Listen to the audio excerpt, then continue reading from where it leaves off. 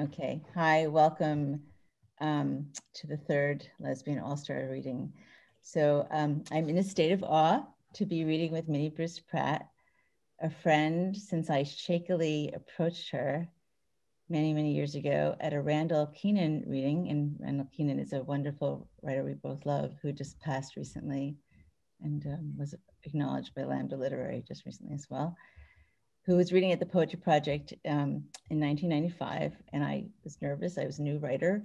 And I asked her if she'd be interested in reading at a little tiny organization called Shades of Lavender, which was the women's space I was working at that was part of the Brooklyn AIDS Task Force. She was so warm and miraculously came to our little space in a different Park Slope.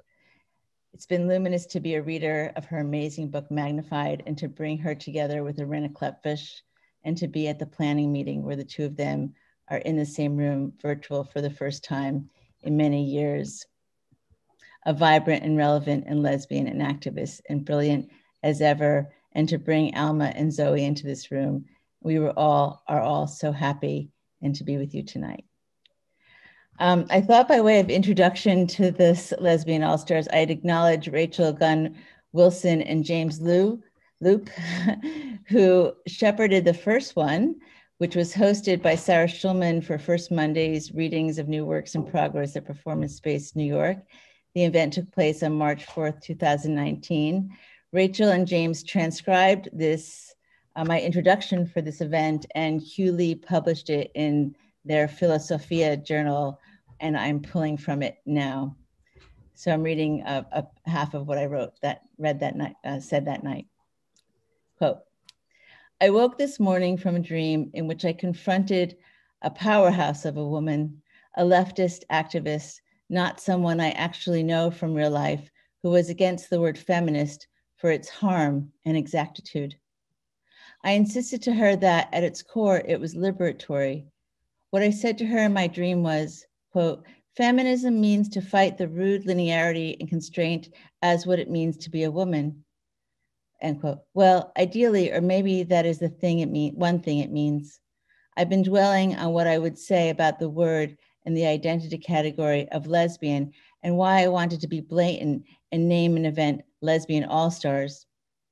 Once again, like naming Belladonna series Belladonna, accidentally, probably subliminally gliding against the language material of pornography or public sex while doing something else, if not entirely other than what it is. I'm rereading Sherry Morega and Amber Hollabaw's conversation, What We're Rolling Around in Bed With, and want to say at bottom for me, it was this, that when I was once romantic with a cis man and hibernating in order to not offend or confuse, most of all, my own sense of the meaning of the word lesbian, I grieved over the loss, literarily and politically, of how personally I rely on what I roll in bed with to build myself politically, literarily. Does lesbian insinuate an essentialist category? Does it exclude, does it hearken from an idea that becomes universal via planetary colonial webbing? I think so. And yet these webs, those webs, can they be useful and conversant with decolonialized and non-binary forms of expressive bodily resistance? I was having a conversation with Raquel Gutierrez last night, and we talked about the potential capaciousness of the word. And that's all I'll read from that. So what is it, 3 years old, 2 years old introduction. So now I welcome you to the third iteration of Lesbian All Stars, formally wearing the shirt. I don't know if you can see it, but I'll stand up. James and I are geeking out wearing the shirt together. Designed by Rachel Wilson, thrilled to be part of it myself as a poet, and about the broadsides designed by artist Bill Mazza, who's in the room, who has long been our friend, long, really has been doing the Belladonna work since 2001, I think, and is also Minnie Bruce's good friend for a long time. And it goes on, and it's a snake, and it's a circle. And here, as part of that circle, are Zoe and James, who will tell us how the hour will go.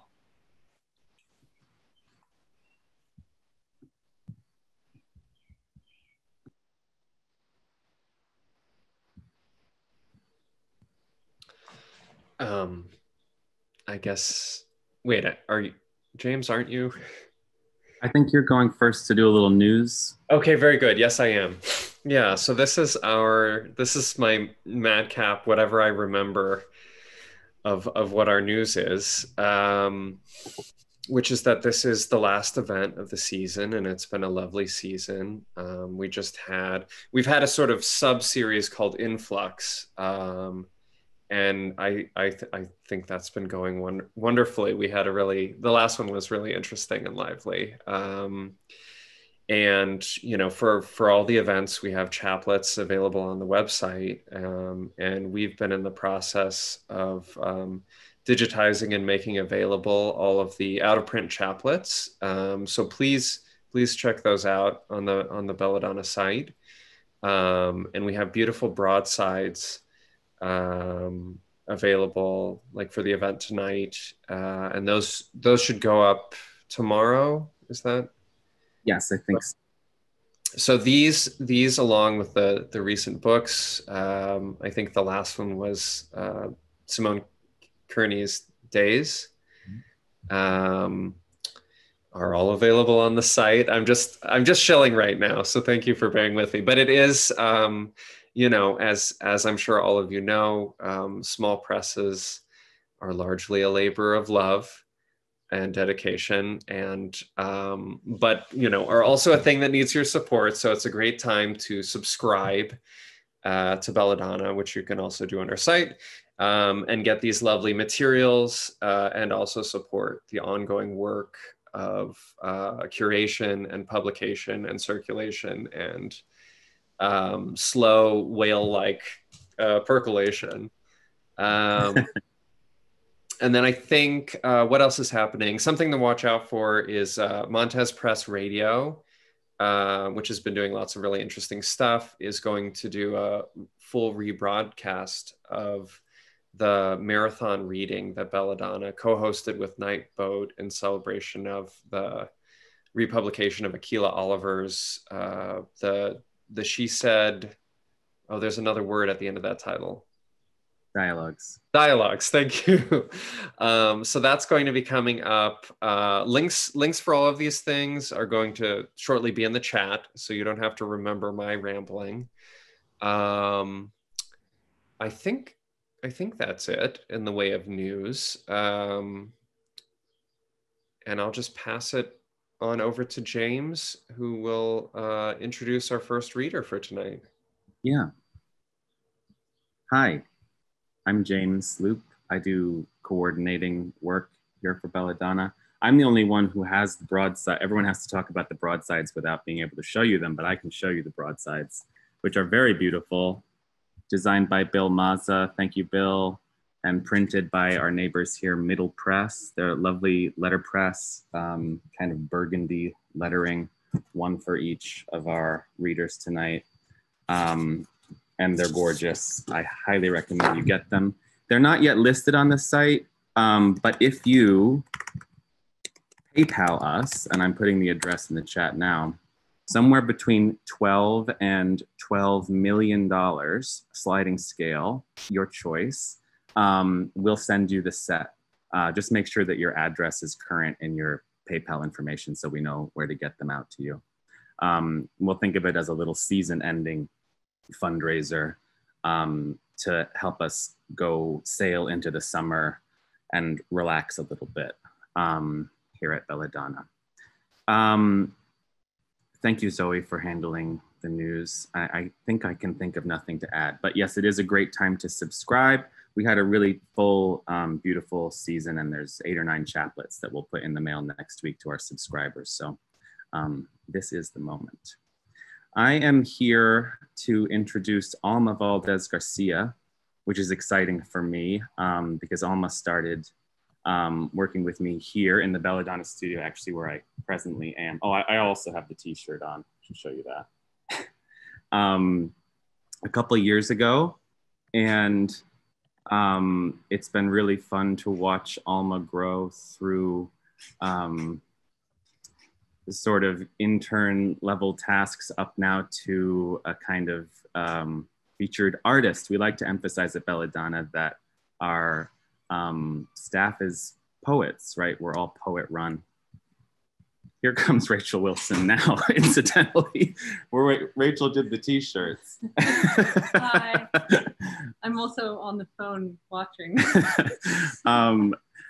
Anyway, Belladonna is poet run. Art workers are often creators, and we want everybody to know that, and we try to sing that full loud in our programming, including in the staff chaplet, which is number 266, where you can read another poem of Alma's, as well as work by Zoe and myself and the other Belladonna volunteers. And I took a page out of Alma's book, who, when they do introductions, writes a golden shovel based on a line from the poet that they like, or I'm sorry, excuse me, the poet that they have invited to read. And I chose the last line of Alma's poem from the staff chaplet, which has been clanging around in my head ever since I read it, which is, fuck the West and feed the rest. And I wrote a short poem around that line for Alma. Also been very inspired by Alma's work in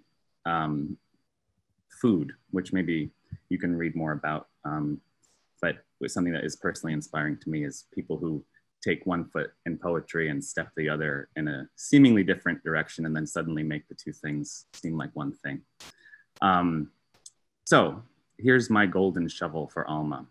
Who's to say, or give even, a truce, a fuck, the dump truck careering around inside the castle idea, peeped through the fetters of the west of me, of we will make short work and smite it joyously thus.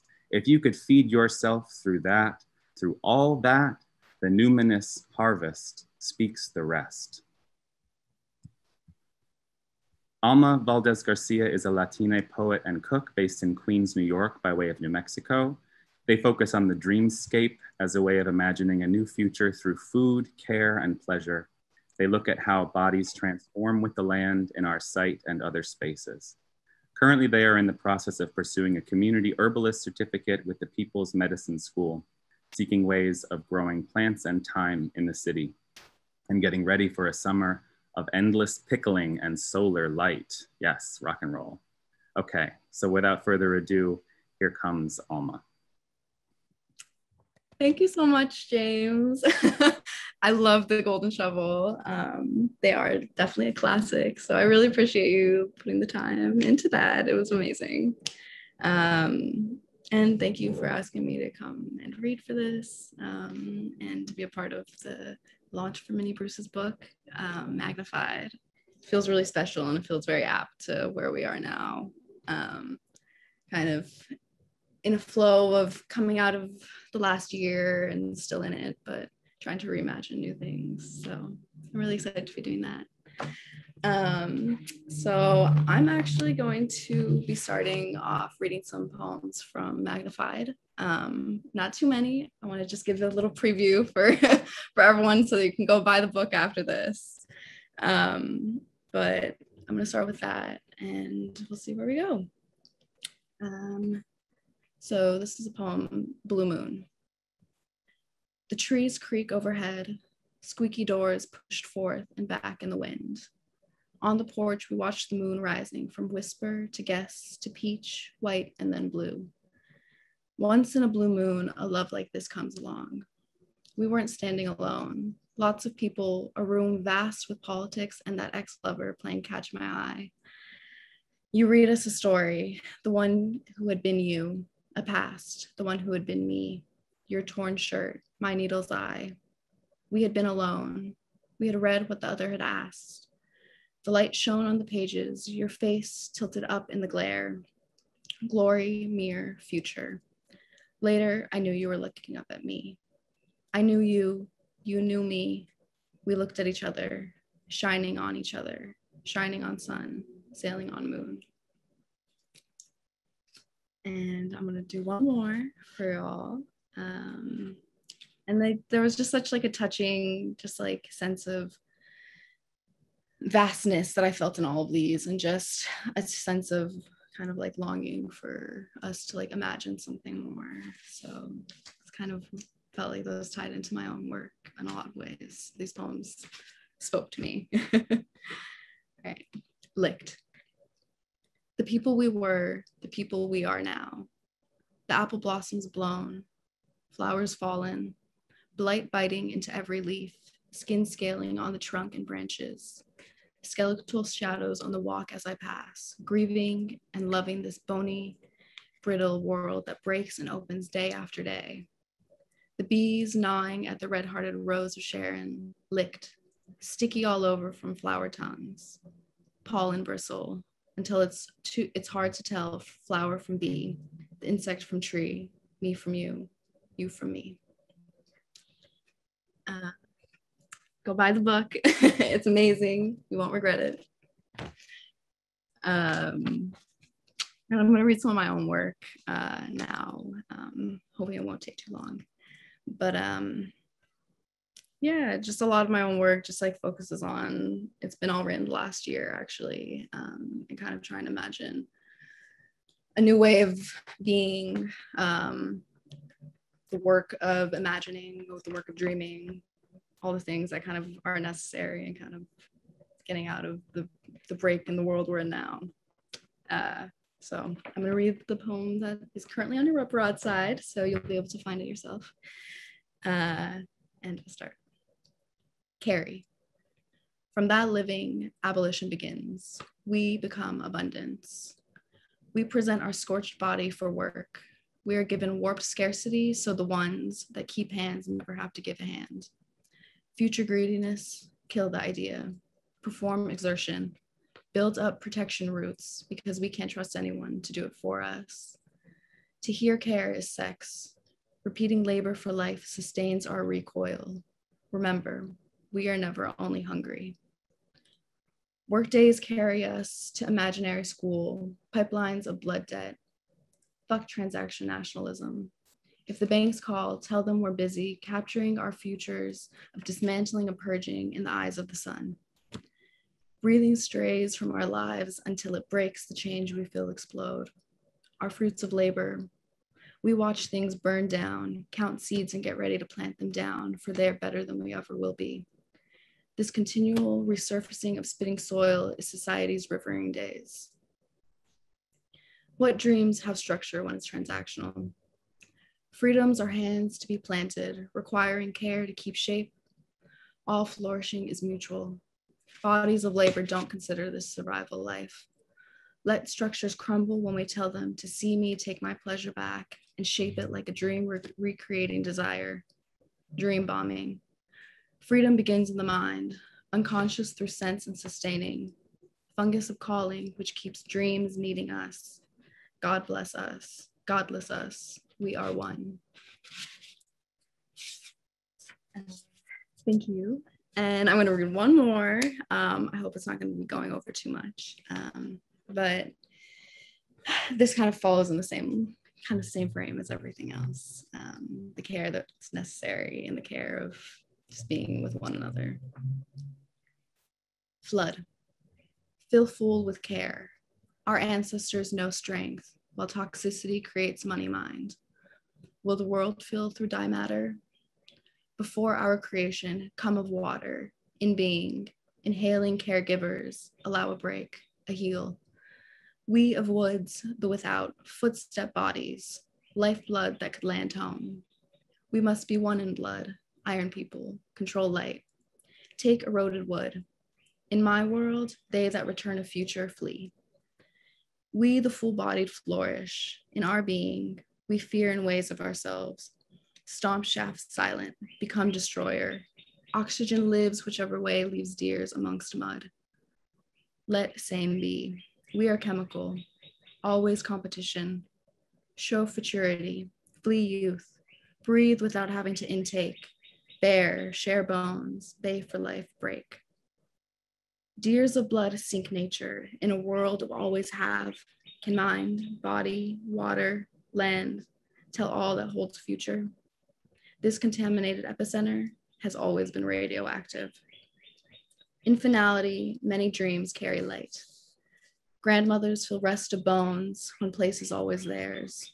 To be of land, our destroying nature now gone. Deer's future, the generous, grows half to life. That's all. Thank you so much, everyone. Thank you again for having me. Just feel really special and honored to be here. And we'll pass it on to the next amazing readers for the rest of the night. So I'm actually next. I have so many hats tonight. So I thought I would forego an introduction since I've sort of introduced myself by introducing Lesbian All Stars, but I'm so excited to be a part of this. Minnie Bruce and I acknowledge that we had never read together. So this is really, truly a delight. And Alma, that was gorgeous. It's really wonderful to read with you too. I mean, Alma has been in my life for a few years now too. And this is just such a special, and of course, incredible to read with Irena. So I'm going to read more. I just want to again lift up the book and show you how beautiful it is. It's a really, there's a theme of water all throughout and wave and blue. And I didn't realize that I was also reading a poem of blue. So, but more from the back of the book. It's called, I'm going to read two. The first one's called All in the Blue. This is from Minnie Bruce Pratt, Magnified. After months, after almost death, after almost nothing left of life before, I get to the corner garden, and on a bench there's a shattered shell gnawed to pieces, a black walnut in green husks unhoused, its valves halved and hollow where the nut meat once grew sweet. Bees are bumbling in the borage, yes, like that, all in the blue, as the cloud shadows pass over the broken particles on the blue bench. The wind shadows still pass over the river and over its stone-toothed rapids at the ferry crossing, even when I'm not there. I say, memory, come in, river.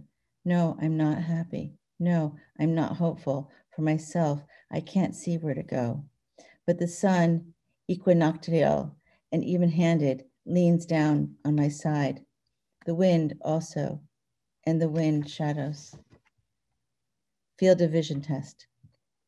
Center, periphery, sparkles, I set my eyes to catch. On my scrim of memory, we move again, drive miles to the darkest spot and lie down in the cold. The sky wrinkles as we look up and see fiery tears in the night. We let the stars fall down on us for hours. The fire in us leaps up to meet debris disintegrated into light. Smoke trails, swarms of meteors, bee flights of light, in our eyes, oblique sight, that after image lingers. The destroyed glory, the speckled dust of the universe still falls on us as the implacable day advances ray by ray. And I'm going to read a couple of my own poems, but I just want to say, I did have the delight of blurbing this book, and one of the things I said about it is that it imagines a revolutionary afterlife, which I'm still sort of absorbing the meaning of that, and it's truly profound. And I just, so in some ways, I think Minnie Bruce was curious about why we picked the poems we did, but for me, so those two poems also pointed to that. I too am going to read the poem that has come to life again through being made into this gorgeous broadside. I don't know, James, if you want to show the broadsides. This one's, these are from a series called Against Travel, and almost all the poems are called Against Travel, and they're all for somebody, and this one's for Sabine Macher to be exact. The arrow points right, but the board upon which it's been drawn tilts northeast, toward a flat 11 a.m. on a space sundial of the mind. I go down the escalator only to be told by a second sign the exit I seek is up. I want to let Bug know it wasn't cynical, Sabine's remark about the ampleness of love and youth turned apparently scarce past 50, in which in women is menopause. A word, according to Abigail, and I don't disagree, is unequal, so a difficult object for a poem. No matter. Let's return to that abundance turned into snapshot, not a fragment nor a shard. Sabine's, once so much, now so little. I loved her exclamation. I pictured just how much, how plump things once were. I just went off. Am I still on? Okay. Oh, there, I'm reading it. Okay, sorry. I was reading in the computer, but now the computer's all my broadside.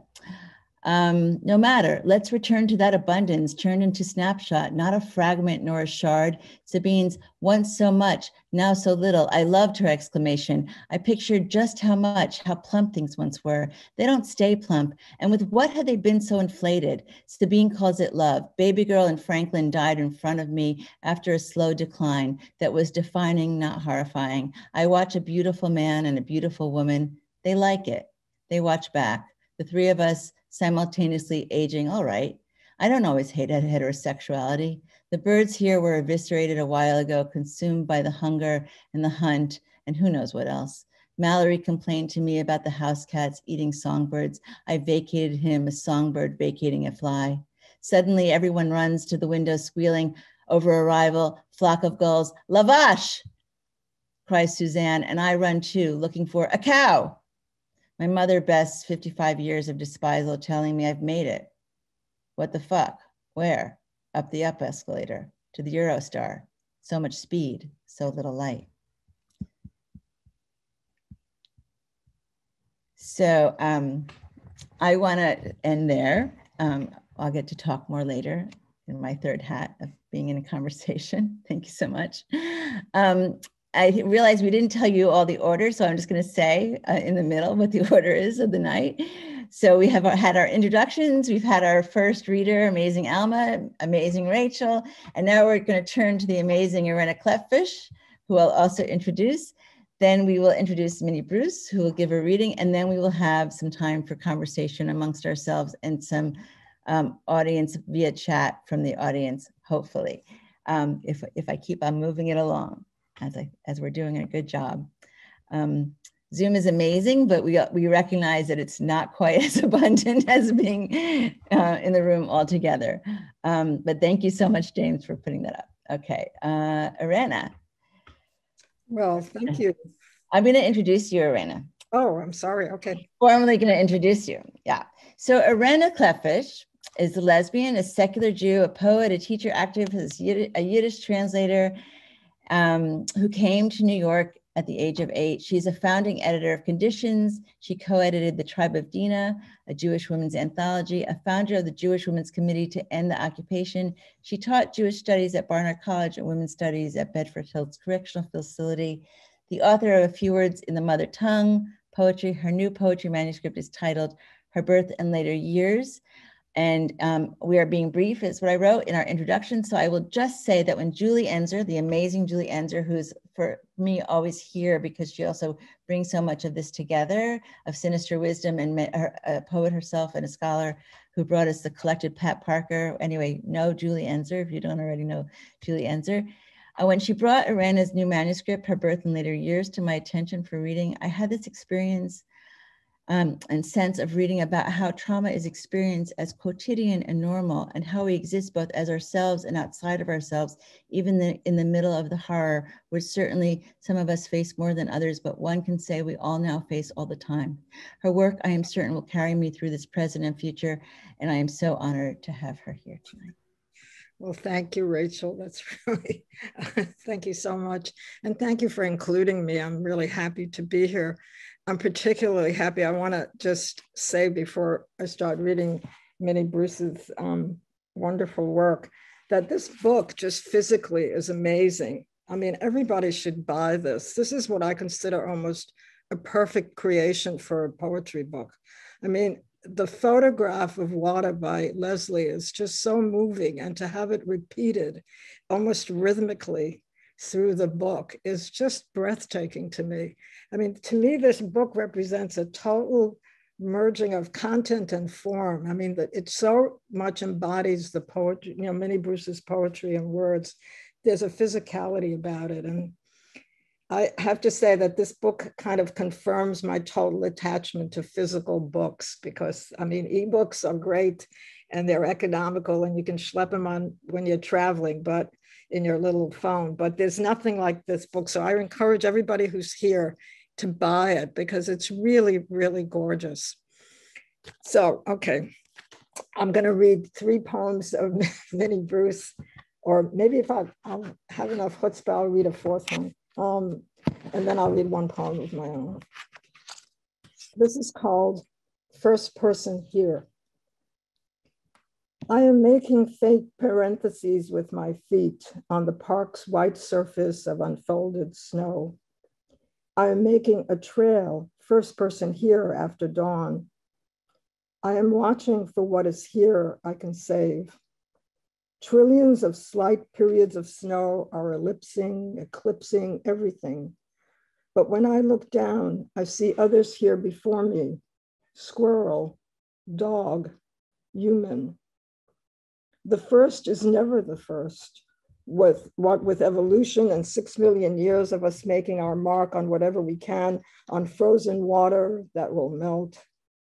Now a trace of this walk is in you who are reading, in your ear and memory, the nuthatch roughly peeping.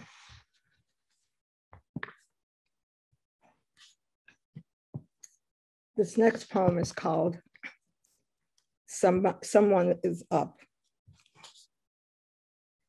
Among the snow boulders on this block before dawn, one heavy-coated person walking in the road, a man coughing, 2 children waiting for the school bus, 2 houses with weather stripping and no siding, 2 with blue tarps and no roof, 2 for rent signs.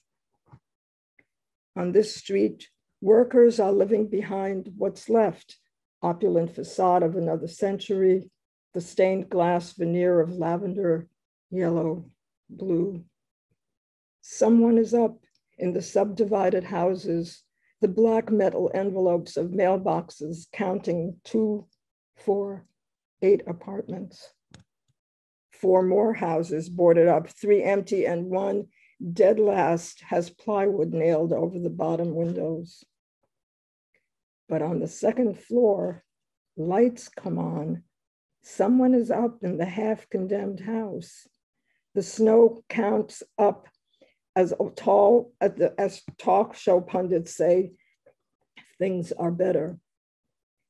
Here we see the bust after every boom that means our jobs and lives are exploding, the dust settling like snow on our shoulders and like cement around our feet.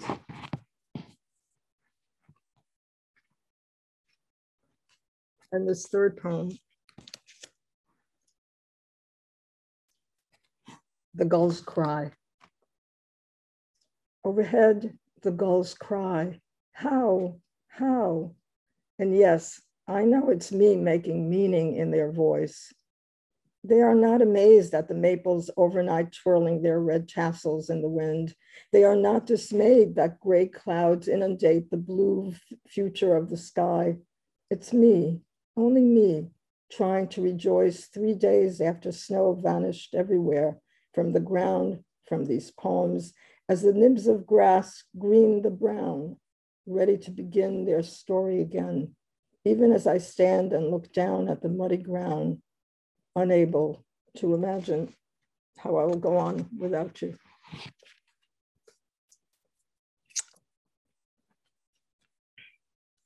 I'm just going to read one poem. It's titled called Vadelstock, who was a Yiddish poet, who was an immigrant at the turn of the 20th century, came to the United States.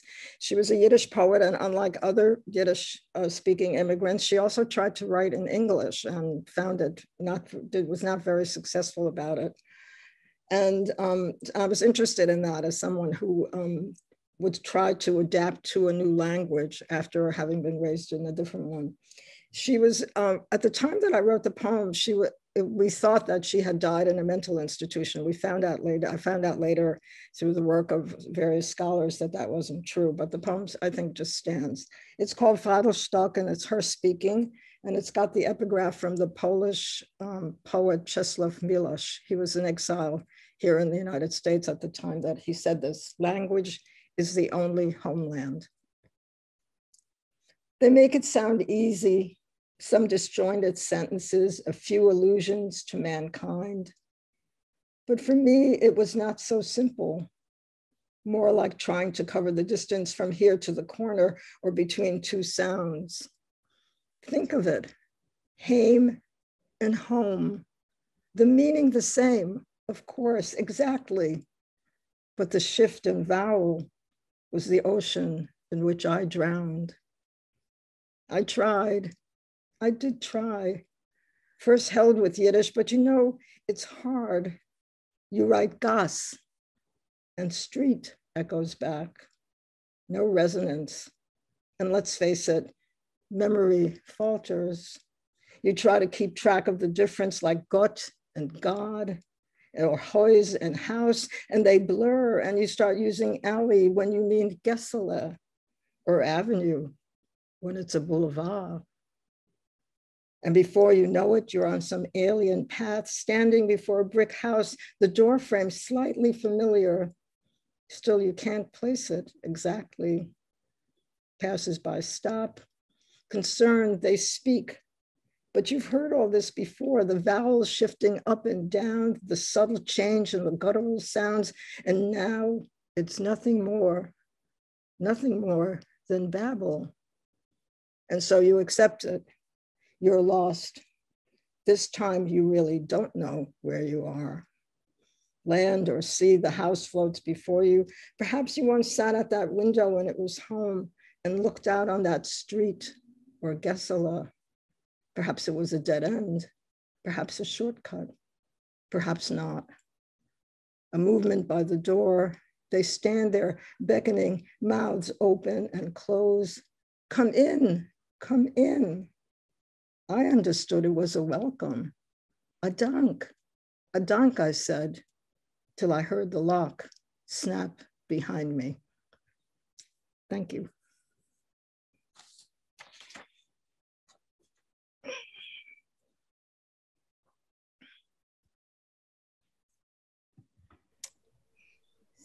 Well, thank you so much, Irena. That was incredible. Now I think we're going to turn to Zoe, who is going to introduce Minnie Bruce. Yeah, this has all been so beautiful. Thank you. I typically am of the word salad school of introducing, but I actually wrote a little introduction. So I'll just read that. So yeah, my name is Zoe Tuck.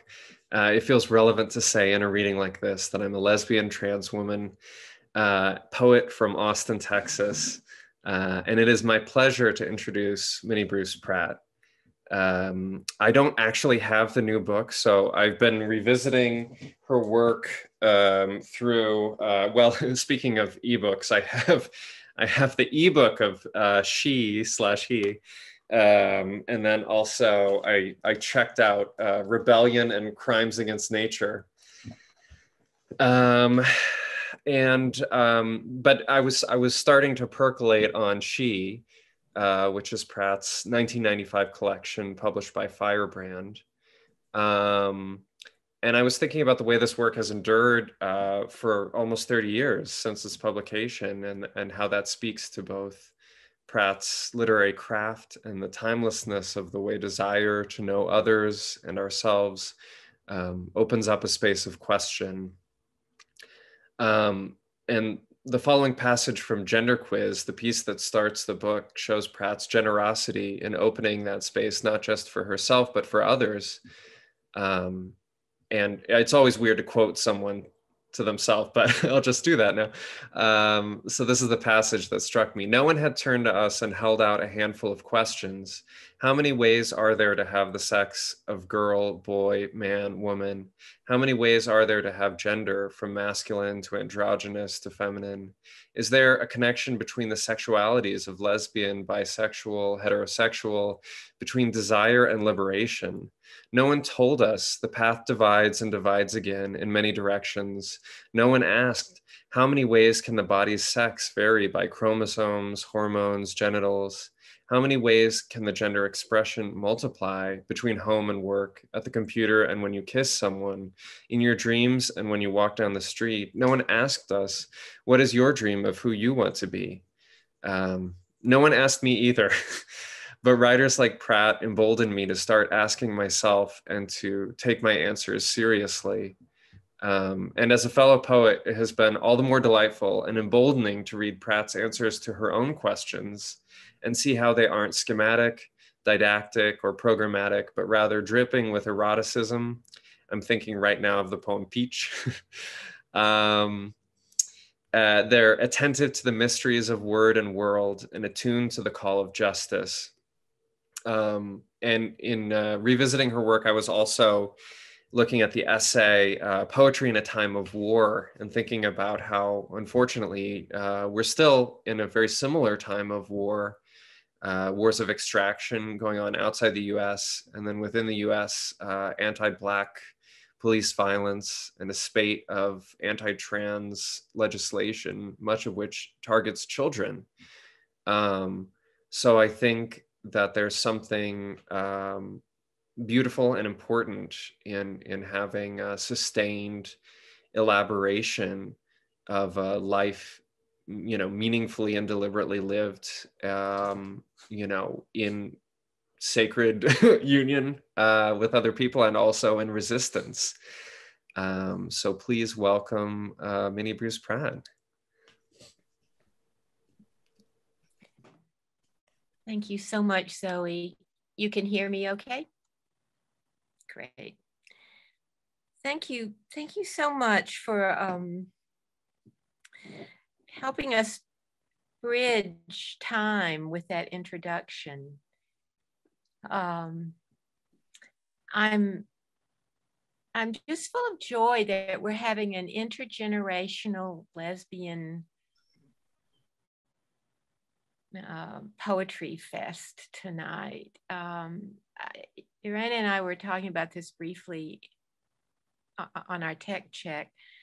When we started our particular journeys, I certainly had no idea that this would be happening. The individual imagination is not adequate. It took collective imagination to get us all here together.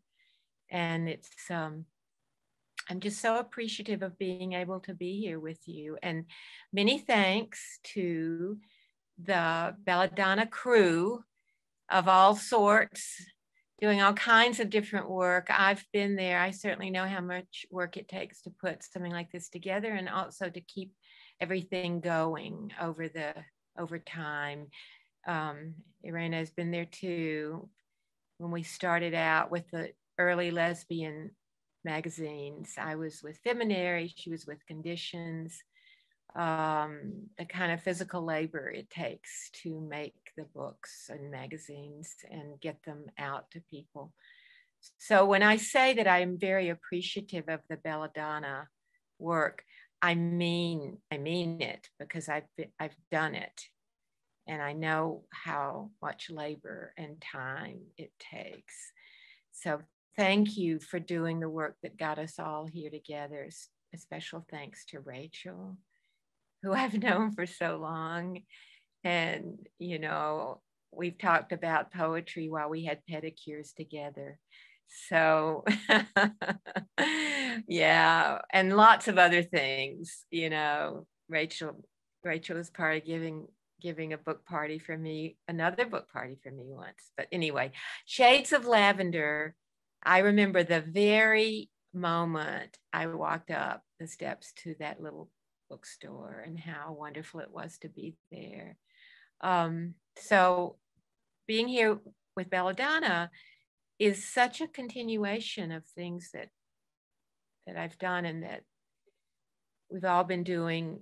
I think it's really easy to forget in the middle of the press of horrors and oppression and truly dreadful things that keep happening. I think it is easy to forget how much we have salvaged and more than salvaged, how much we've loved, how much beauty we have brought into the world, how much friendship. I think we forget that we've changed the world.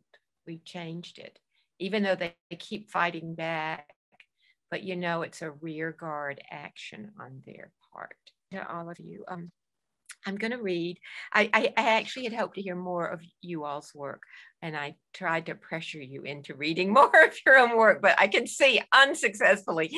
So, but I am going to read. I'm going to read. I have a little plan here. I'm going to read from my work for about a little over 10 minutes. And all I want to say about the book, I agree with Irena. It's a beautiful book. The design people at Wesleyan just did a marvel with it. And the poems came because while Leslie was ill the last few years, she was ill for a very long time, but she was very ill from 2007 on. And I tried to take time every day when I wasn't with her to go out and walk. And I just was trying to find something to hold on to keep going, and some fragment of the world to hang on to that could be a world that Leslie and I were living in together. And that work, I was working on poems while I was doing that. I mean, that was the walking and the thinking about and the framing poems. They became this book.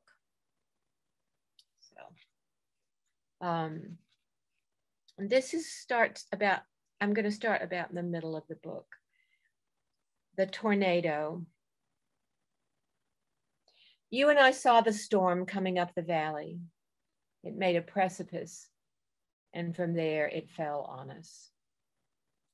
At the storm edge, a couplet of wind fragments, side by side, inbound and outbound velocities, tried to clasp each other. Then a whirl into oblivion, the only evidence of existence, a cloud of debris. Beauty into nothingness.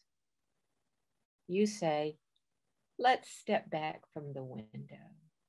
You clasp my hand. What will be left of us? Bits of sound and matter, exhorting voices inside the whirlwind saying the end is not destruction, saying two is not the answer, saying revolution is bigger than both of us. Revolution is a science that infers the future presence of us.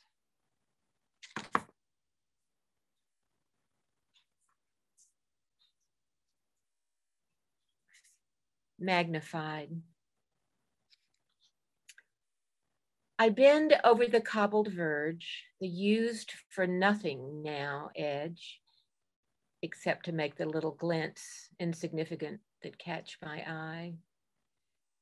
The first flowers, smaller than this S, smaller than this word, pink jaws, blue bowl, white knives. And if I had my pocket lens to swivel out and magnify what I could see, then I would see us. Inside the quiet rooms you almost never leave now. Us bending over the table, touching the painted wooden eggs you gave me last spring, the white seed dots, the cross-hatched grass, golden yellow, the outstretched blooms embossed in red, blue, yellow, green. You and me, rolling the spring back and forth in our hands, the silver mist outside. The next day, we can't see inside.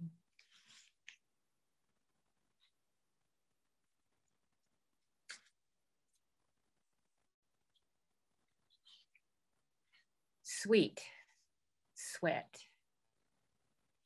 East along the line of apple trees on Hawley, the skin of the petals translucent in the sun early, the body and arms of the trees gleaming through.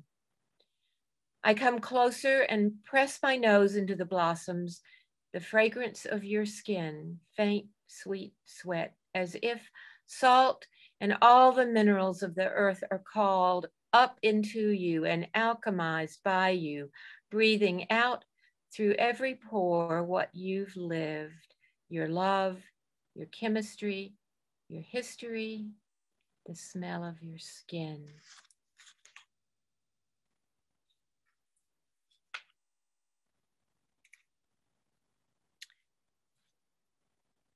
Do not seek to remain. I'm reading Marx in the Eastwood McDonald's. Fleetwood Mac is singing. Don't stop thinking about tomorrow. Marx is saying, do not seek to remain in something formed by the past, but in the absolute moment of becoming. The words are ripping up the moment, and I fall into a tomorrow without you. No morning, no night, no sleeping, no waking, no dawn on your shoulder, talking about what is the present. How do I go on? The way yesterday, a tree shook its small crescents of seed, angled for planting, sickled for reaping, red in the blue sky, the answer in things, not words. But I yearn to talk to you without end about what makes that beauty and what that beauty makes of us.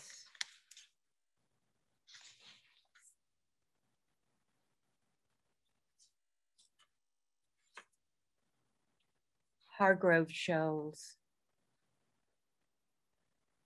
The habit of living taken away, the green chalked with white dust, like grief, like death on the way to the river. To lose a person like you who can say the eternal nature of changing matter, who longs to go ahead to see who will be on Earth in a year, in a million years. The sun ovals and breathes out the rapids, breathes out. The river breathes in so quietly I can't hear. To lose a person like you who can say the terrible beauty. If you were here, you'd see how the coal dust rhymes the river edge in black sand. You'd see the lump-lunged miners drinking beer in the shade, panting for their breath.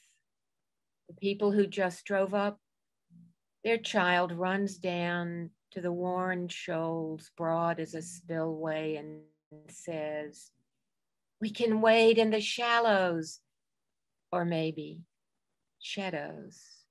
Everything is in motion. The leaf shadows hurry. Everything is in motion here at Hargrove Shoals.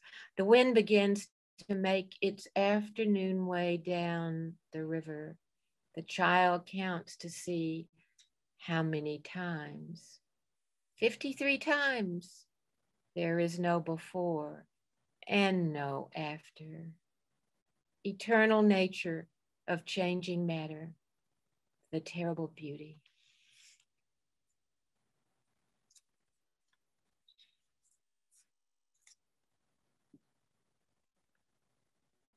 The cabbage butterfly. The human brain wants to complete. The poem too easy, bored. The poem too hard, angry. What's this one about? Around the block, the easy summer weather, the picture puff clouds adrift in the blue sky that's no paint by numbers. In the corner garden, the cabbage butterfly bothers the big leafy heads, trying to complete its life cycle by hatching a horned monster to chew holes in the green cloth manufactured so laboriously by seed germ from air, water, light, dirt. There's no end to this. Yes, no end. Even when we want to stop, even when someone else calls us monster, even when we fear and hope that we will not have the final word.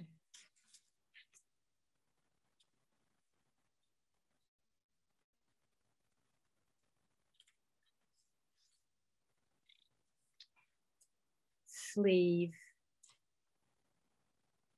I lie in the dark, listening to a pulse of sound, letters in an unknown alphabet spelling out words that come and go through a sorrowful. And out of the corner of my eye, I glimpse you passing down the dim lit hallway, the edge of you, your sleeve, perhaps.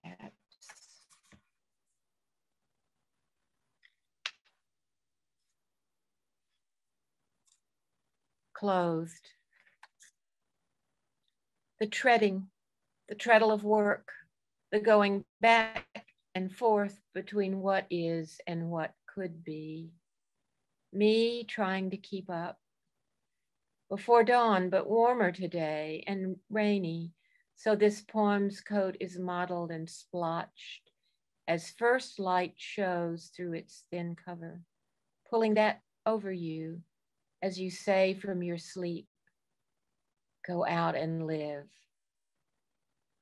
I go. I leave you inside your pain-brocaded skin, the skin draped in sweat. Every morning you wake up clothed in pain. At night, there's no taking that off. To put on a sleeve of poetry, no buttoning you up safe with one more murmured word. That won't work.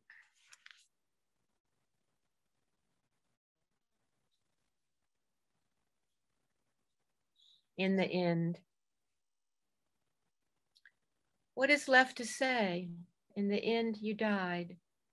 And with your last mouthful of breath, you carried away the person you had been.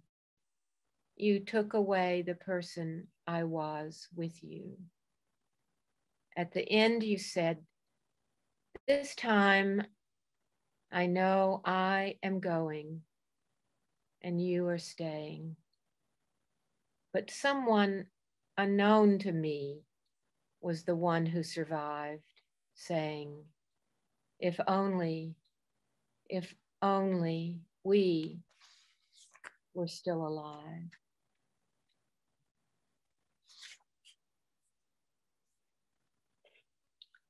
The forward. How we have to go over and over things, repeat beaten path, repeat to bury or uncover the same story told to the same person again, again, again. Yet another of these poems about death. Yes, again. Survival by repetition, the effort behind the smell of cut grass, the swing back, the push, the crisscross of dying blades. You and me lying down on the grass after that long, hot march, hand in hand on the cool ground, and then pain, our muscles seized to the bone. We almost can't get up, but we do. Pain and the body's memory, the going on of all the other marches, the forward. And this is the last poem, and it's the last poem of the book. At the beginning,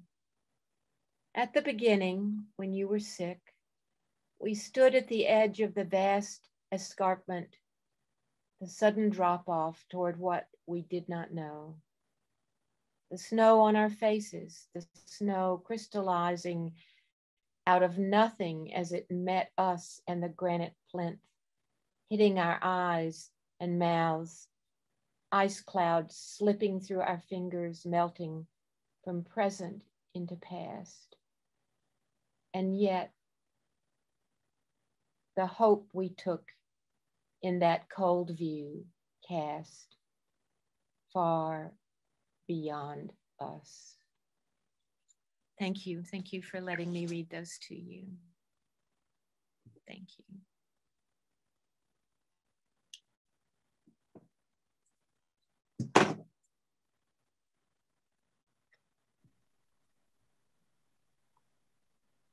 Thank you, Minnie Bruce. We have some time for a conversation, and we thought we'd start with questions from the readers to the readers, and maybe beginning with questions to Minnie Bruce. I know I have one that I've been thinking about for a while, but I wonder, Alma, if you would like to start in the order of us as readers. Yeah, I'm happy to. It was just so amazing to actually get to hear the work. I've been reading over the book for so many weeks that actually be able to hear it as it's spoken was really special. For me, just throughout it, there's just a sense of kind of openness to seeking not even answers, because in mourning and in death, there's no answers. So I guess my question is just what was that sense of like you said that you had this sense of needing to go out for walks while you're writing this book, and how did that influence what you were seeing, the importance of walking, and the importance of dreaming, and the importance of imagining, how did all those things kind of inform the book and inform your journey through putting that out onto the page? It's kind of a question all over the place, but no, it's however you feel at best. No, it's a really good question, because I have to say, more than anything I've ever written, I mean, if not surprisingly, I wrote these to survive. I mean, it's not an exaggeration, right? It's not, they weren't an idea, right? We were facing something really difficult. That illness was not like so many really serious illnesses. There are a lot of ups and downs, a lot of maybe this, maybe that, and suffering. And meanwhile, we worked. Leslie and I just worked all the time when she was sick. I mean, I had a job, but it wasn't just that.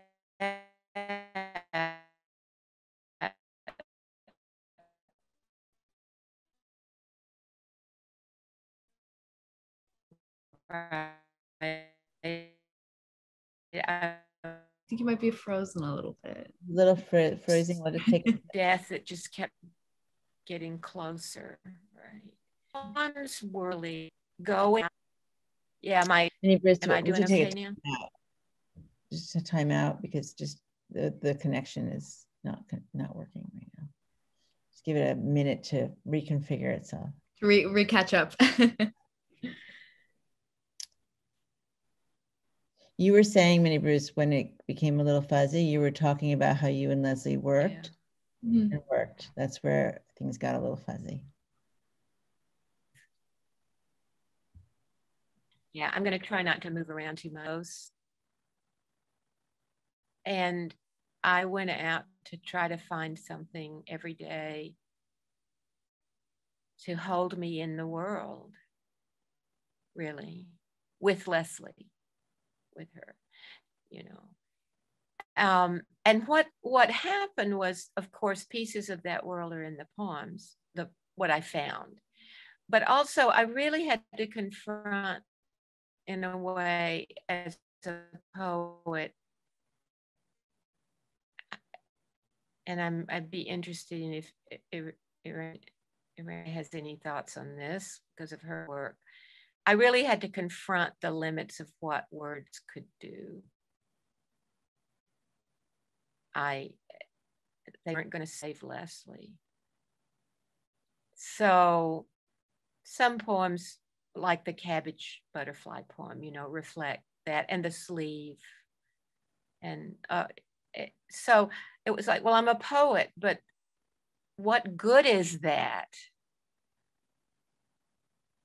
And of course, I'm an activist too, but I did come to understand, because I was trying to save myself with the poetry, I did come to understand that poems can help us stay alive.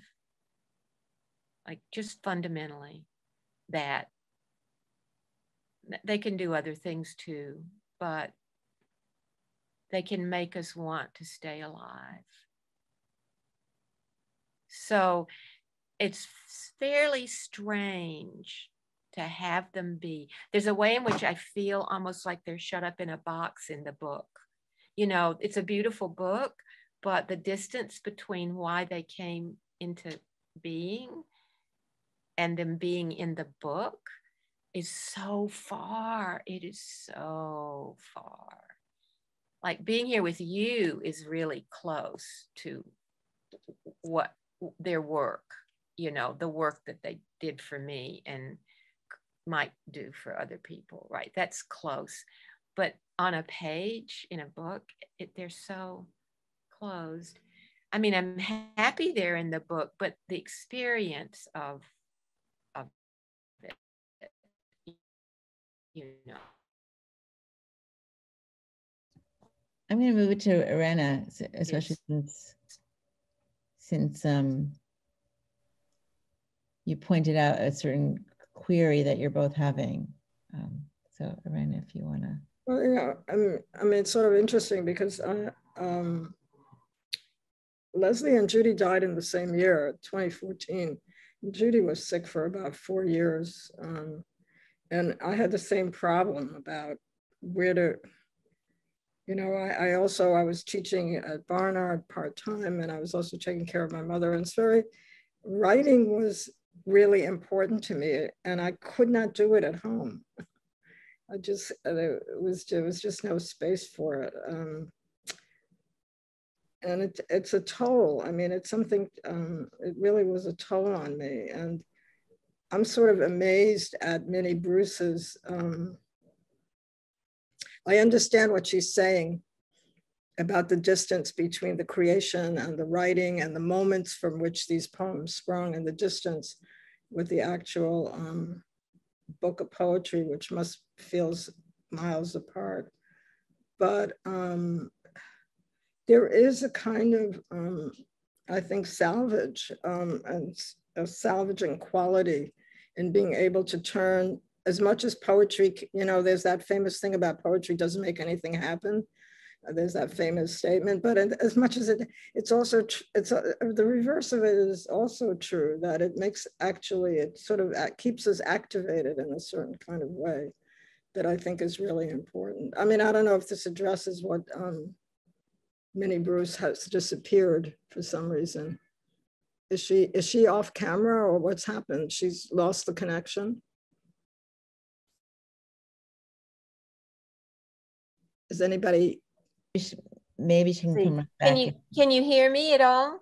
Yeah, there you are. You came right back in. And can you see my video now? Yeah. It's okay. I got up and moved because I was afraid it was my connection that was screwing things up, and I lost you briefly. But I heard Irena. I heard what you said. I could hear you. So anyway, I'm in a different place in the apartment now. No, I'm finished. But I did. I heard you. I mean, you did answer my question. You know, it's yeah. So I mean, because I mean, I'm going to enter my question into this conversation where we're at, which is right. You know, what does poetry do? What does poetry not do? Because there's a question and the material object, and there's a question about materiality and poetry that's sort of floating in this, and going back to the original impetus in a way of Alma's question, which is also really related to my question, and your work, Minnie Bruce, with the walk. And it's just to go back and on to your work. I'm going to read a little bit of my question because in rereading Magnified, of the many things that I want to do as in, to get you to agree to an interview, because I have so many questions, but I'm going to ask this sort of more formal question I wrote. Because it's about like the material, like in a way, the materiality that is harder to grasp in the poem comes up overlaid onto the walk in some way, I think, perhaps.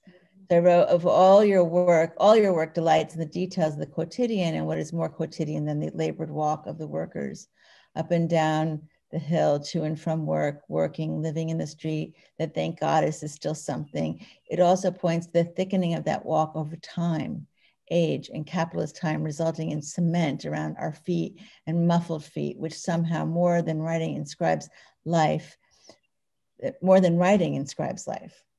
Quote, words are not the marks I make walking, which is what you were talking about. Mm-hmm. So I'm writing an essay on the walk, which, as many of you know, it's also really been important to me all through COVID, especially this summer, a long practice for me. So I'm interested to just hear you talk off the top of your head about the walk itself, like the significance of feet and walking up and down streets, the elementality of it. Oh my goodness. What a good question about my work in particular, right? Because of course I did a whole book called Walking Back Up Depot Street, right? So I think that for me, the walk started first with the fact that I spent most of my childhood barefoot. Mm. And I mean really seriously barefoot, like from until I went to school, running around without shoes on. This is the deep South. It was hot, warm. So, if I went to church, I had to wear shoes. But other than that, pretty much not. I mean, walking to town barefoot until I was 12 or 13. Like, that was when it wasn't okay. I was, going to be a pubescent girl, so I couldn't walk around barefoot anymore. But until then, in the summer, I didn't wear shoes. I mean, anywhere, the pasture down the country, horse shit, nails, we had tetanus shots, right? Because you were walking around in pastures that had tetanus in them, going to the chicken yard to like gather eggs. I didn't put on shoes. I walked in the shit and washed my feet off later. Like, so walking started like with direct contact with the earth for me. And I think that my feet have never forgotten. I can remember when I had to wear shoes so much, and this was not until I was a grown person, that my little toes got squished. I remember mourning, just like, oh my God, that they're, like what this has done to my feet.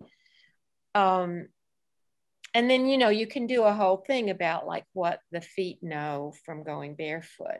And I believe that's true, like that you don't learn if you have to wear shoes from the time you're a baby. There are things you don't know because you haven't been in contact with the ground. I mean, I know how it feels to slide on red clay in the rain. My feet know that. And my body knows that. So, I mean, I could say a lot of things, but I grew up, I'm 75 years old. So I grew up in a small town where people were still walking everywhere.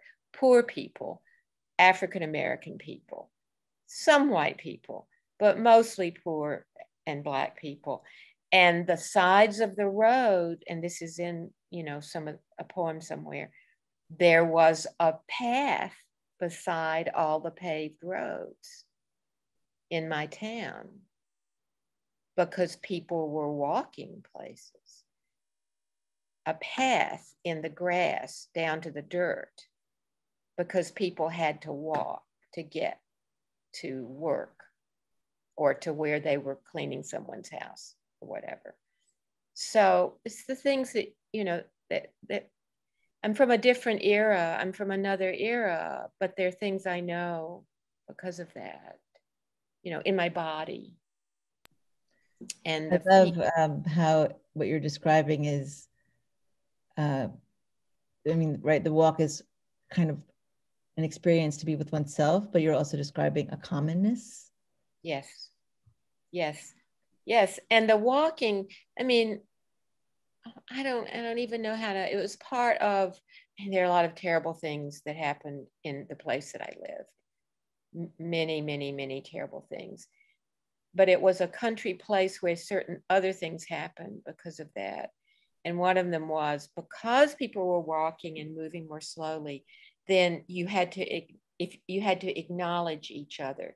If you didn't acknowledge each other, even across boundaries of race, if you didn't acknowledge each other, that was almost like a declaration of war.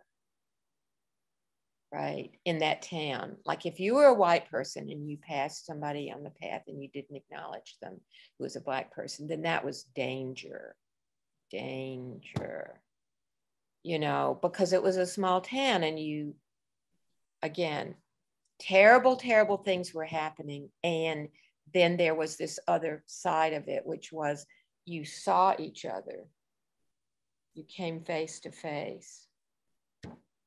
And then other things happened because of that. So all of that's there in the poems. So it's all there.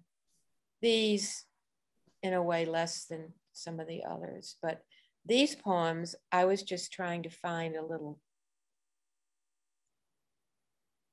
I was just trying to stay in the natural world of life. It's very elemental. But I feel like the walk is one of the elements, and that the walk is brought down to the feet. Much more maybe than walking back up Depot Street, right? It's the feet are really, and the weight of the feet and the weight. I also see the illness and aging in that as well, but yeah. I wonder and of course, if you want to talk about iambic pentameter, we can talk about iambic pentameter and the feet, right? Seriously, no, I'm not joking. Yeah, that's beautiful. Yeah, there's I have a lot of questions about the form of these poems, and in particular, one of the things that's really a delight for me, I'm not going to actually ask it as a question because I want to see if anybody else has a question as we're running out of time from the audience, maybe. But I will say one of the delights in terms of feet and iambic pentameter in the form of this poem, and of course you can say whatever you want, of course I am asking it, is that you do something with lists in this poem that is so elemental and beautiful. And I haven't really worked my way through all the things I think about it, but it becomes a beat. These lists become a beat. And they're, oftentimes poets do a list of 3 things, but they're like 2 and 3 and 4 and 5. And they just become like almost the rhythm of particular poems that becomes the beat or the rhythm of those poems in these lists, which I thought was formally really a dynamic. Yeah, I'm not going to say anything about it because honestly, I did it without knowing I was doing it. Mm-hmm. Yeah. Really. To be continued, though. What? To be continued. Yes, to be continued. Yeah. But I wonder if there is, James or Zoe, are there any questions that came in from the chat, or does anybody have one? And if not, I think we can probably honor our time and cheer ourselves or say last things. I can just say that I had questions for you all, but I had one for everybody, so I don't think we have time. So maybe I should just say what they are, and then you can think about them. Wait, I have to go get them. I wrote them down. Hang on.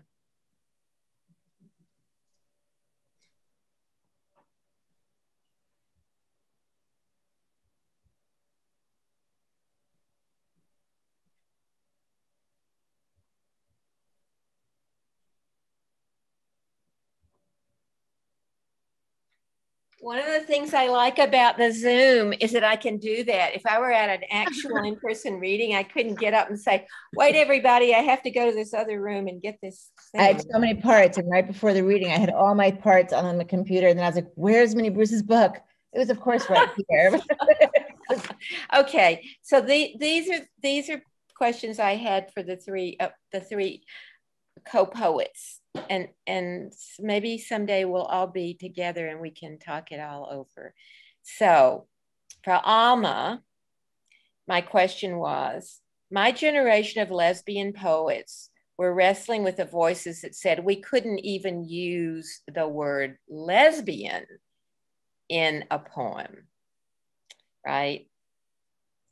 And so for Alma, what do you see as the still forbidden areas that you and your generation of queer poets are trying to break through to? Might be words, might be subject matter.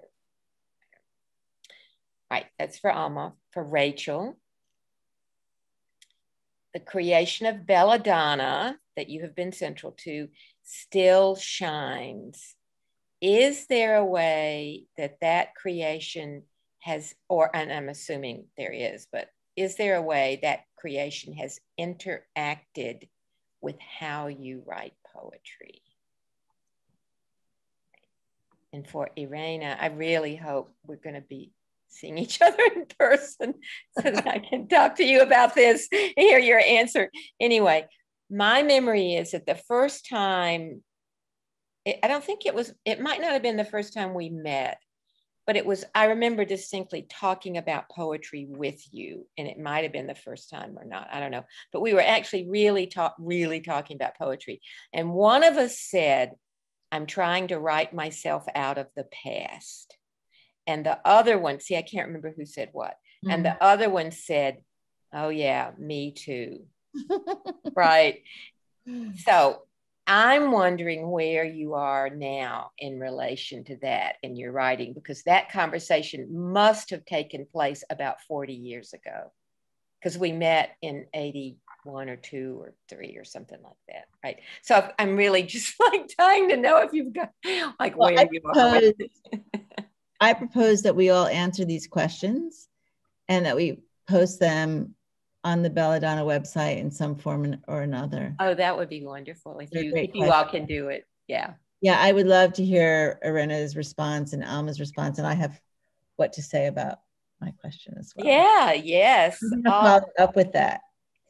There would be such an interesting window into shared culture and also divergent lesbian culture. Yeah. People could. And I'm seeing in the chat, people are saying, yes, we want to see the answers too. So, all right. Thank you so much, everyone. You've been a great audience, everybody. This was such an honor. And all the pieces, as Minnie Bruce said, Bill and Ben and James and Zoe, Rachel Wilson, Irena, Minnie Bruce, Alma, big love to all of you. Beck, it was great to see you in the comments. Sherry. Oh, shout out to Bill from me. Oh my God, and Bill's been miraculous. Bill did so much and so much beautifully. And these are incredibly, okay, here's what I'm gonna end with. Please buy, $12 is nothing for 4 letterpress, gorgeous, individually designed. No one's ever seen this design before in the universe of design. Broadsides, $1,200 to $1,200 fundraiser for Belladonna. If you get to $1,200, $12 because we want everyone to have them. But please do buy them, and we'll see you again. Thank you. In the middle. Love to everyone. Bye. Thank you all. Bye. Bye. Bye. Bye.